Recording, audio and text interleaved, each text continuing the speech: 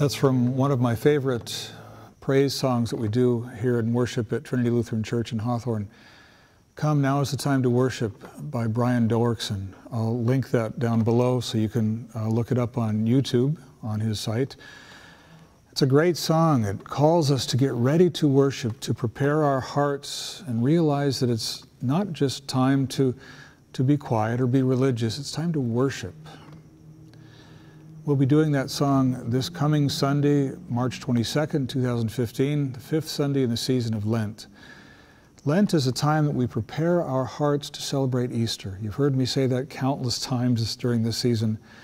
And as we get closer to Easter, the texts that we look at are more and more intense. They're more difficult to deal with. They call us to greater levels of self-examination and sacrifice. This week is pretty tough. We're called to die. We're called to allow ourselves to die. Not physically, but to die to selfishness, to die to self-centeredness, to die to arrogance and pride, to die to all of the things that keep us from following Jesus.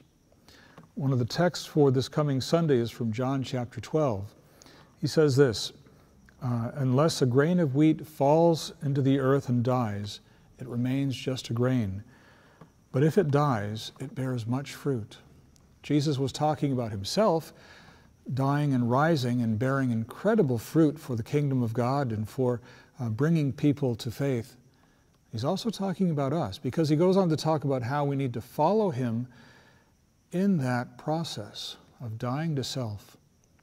If we hold on tight to all of the things that we think make life important and meaningful, we'll end up losing the things that really are truly important and wonderful. Let go of them. Trust God to provide for your needs, and he will lead you and guide you.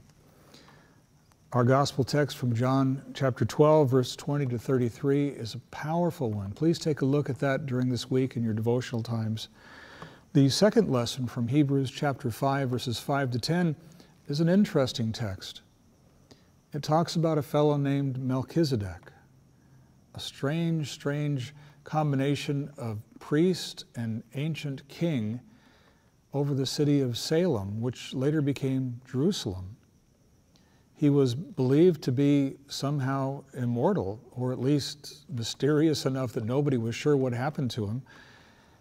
He was accepting offerings from Abraham.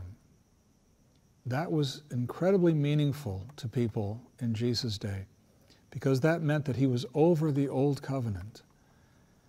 Hebrews calls Jesus a prophet after the order of Melchizedek. Jesus came to make another way, a way that would actually work for us to come to God. Lent, then, this Sunday in Lent, we look at our lives. What are we holding on to so tightly that we can't let go of them, that we can't trust God to care for us? We invite you to join us in worship this week. We would truly love to have you here. And I truly would love to have you look at these texts during the week. I'll post the references below just so you have it in writing there. Find what God has for you in this text. And then join us on Sunday and see how it all fits together. Blessings and peace be with you. Thank you so much for being with us in worship and in our ministry here together at Trinity Lutheran.